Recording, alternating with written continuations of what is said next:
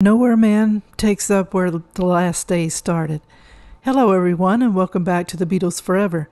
I had done a video about John Lennon and his assistant, Fred Seaman. Seaman had taken the diaries of John Lennon after his death.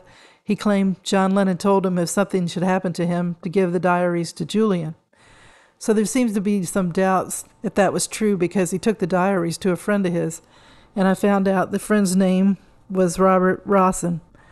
So Rosen tells a different story.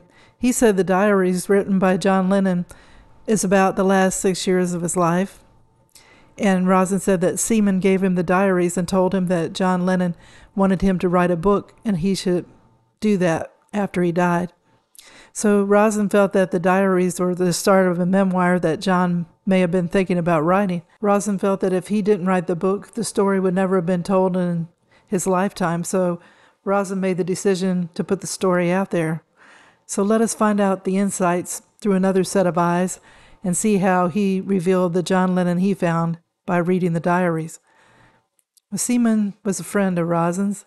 Robert Rosen said that he met Fred Seaman when they were both in college. On December the 13th, 1980, 5 days after John Lennon died, Seaman was upset, tears streaming down his face.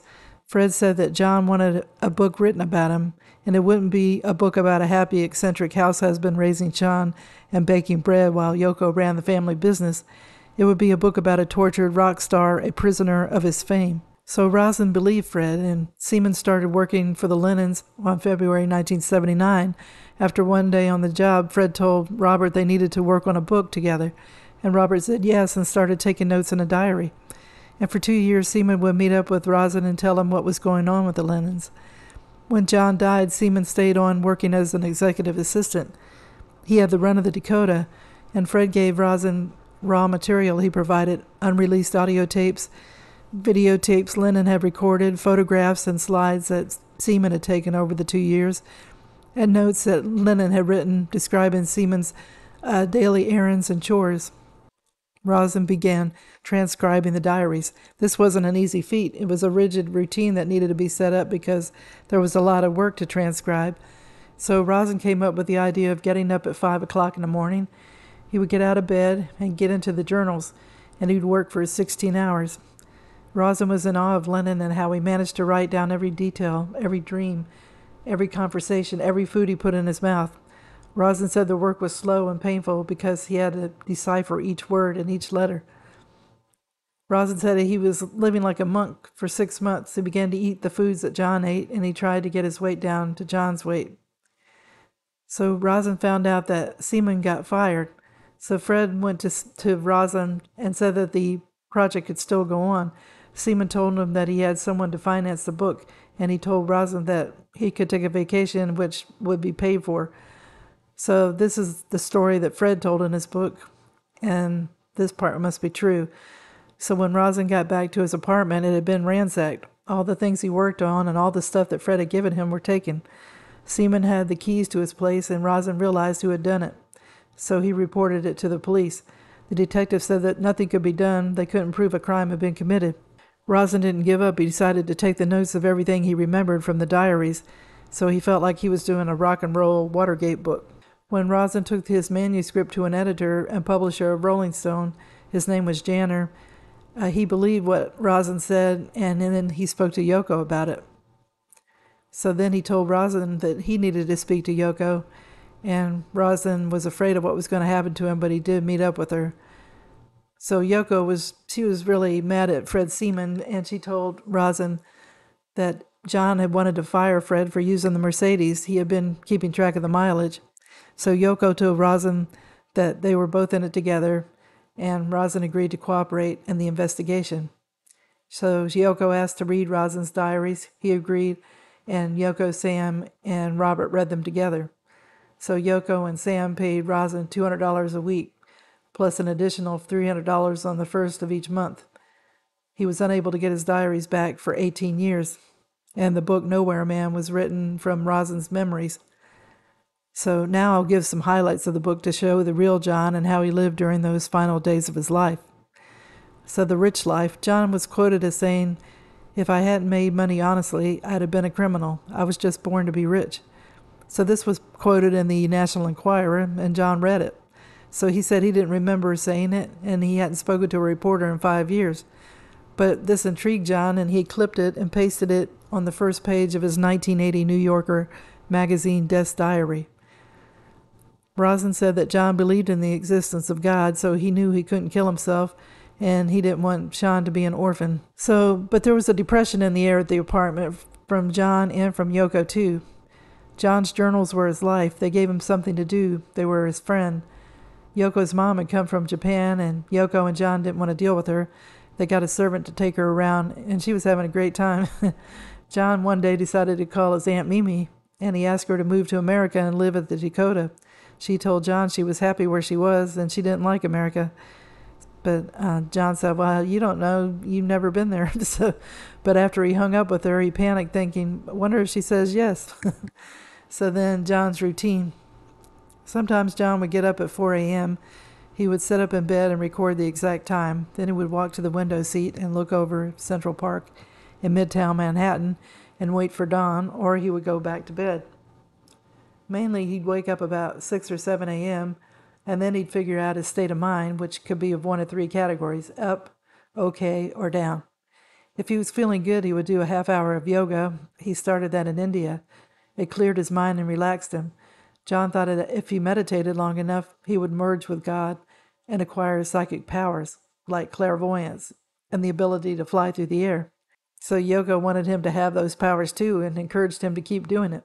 By 1980, his optimism, energy, and ambition were running low. He didn't do the yoga very frequently, and he was smoking too many cigarettes and too much Thai weed, and he was drinking too much coffee and eating too much food. So John was upset with himself for not keeping up with yoga, but he just went back to his vices. One thing that he kept up on, though, was his weight. He was 5'8", and his weight ranged from 135 to 140 pounds. And when he got near 140, it made him nervous. He liked to change his looks. He didn't want to be recognized. He would wear a variety of hats, sunglasses, and clothing. Being in Manhattan helped with this disguise. And sometimes he would have a beard, and after a while he would shave it. And then John would shower and choose a hairstyle. Next, he would pick out his clothes. If he was in the Dakota, not going anywhere, he'd put on jeans and a t-shirt or a polo shirt. And if he wanted to go out, he'd check with Mother. She would usually get up at 5 a.m., and she would stay in her office downstairs called Studio One. And most of the night she would nap on the couch, and she would make calls to Europe and Japan, or plotting her moves with her tarot card reader, Charlie Swan. So John and his relationship with Sean didn't like to be alone, and he slept with John and Yoko till he was 3 years old. But Yoko and John knew that wasn't a good idea, so Sean finally began to sleep in his own room, sometimes with a governess. And Sean would always usually awake with a smile, and John would kiss him, and they would go to the kitchen for breakfast. John felt guilty for deserting Cynthia and Julian, but John hadn't really wanted Julian at the time. John's greatest fear was that he'd grow distant from Sean and lose him permanently, as he'd lost everybody he had loved. Sean was the only thing that meant more than money. And then John spoiled Sean rotten. When Sean gave orders, the servants jumped. He got what he wanted when he wanted it. And if he didn't, he screamed, and he didn't stop screaming until he got it. So Sean was just like John and had tantrums. Then a scary incident happened. John kept track of all the details in Sean's life, and he always feared that Sean would be kidnapped. There were numerous kidnapping threats, but most of them were harmless. But one morning in late 1977, John answered the phone. A man with a heavy Spanish accent said to John that unless he gave him $250,000 cash, he was going to kidnap Sean and kill John and Yoko. Well, John tried to ignore it, didn't even tell Yoko or the police. Then the guy they dubbed the Latin lunatic called again and sounded serious. This time John called the FBI. 2 agents arrived within the hour, and they said they would monitor the calls and stake out the building. And John, Yoko, and Sean weren't allowed outside. The lunatic kept calling, but would hang up before they could trace him. He kept the calls. John kept getting the calls once or twice a day for a week, and the FBI couldn't do anything. John was getting stir crazy, and he wanted to go out Christmas shopping. Then on the 9th day, it stopped. They never heard from him again. It was months before John could settle down, and he would jump every time the phone rang. You can't blame John for feeling like that. So I'm going to stop the video at this point. I hadn't planned to do another story of John Lennon so soon, but I came across the book by Robert Rosen, and I wanted to hear his take on the events that happened with him and Fred Seaman. So I thought his book was as close to the truth as it could be, since Yoko had read his diaries regarding the story he was working on. And she even said that she could help with parts he might not have understood. Yoko was more furious with Fred Seaman and wanted him to be held responsible for stealing the items from the Dakota. I think anyone would have felt the same way. It was a theft of property that was hers now that John had passed away. When Robert had told Yoko he had read John's diaries, she said that he shouldn't have done that. She said that John's diaries were so sacred that she didn't even want to read them.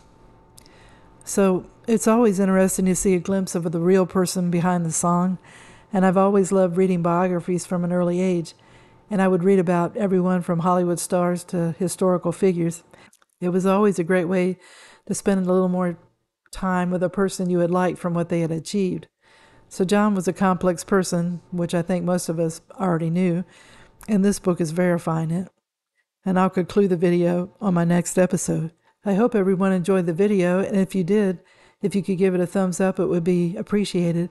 It helps me know I'm on the right track. And I wish everybody a good day, and tune in again soon for another episode of the Beatles Forever. Thank you. Bye.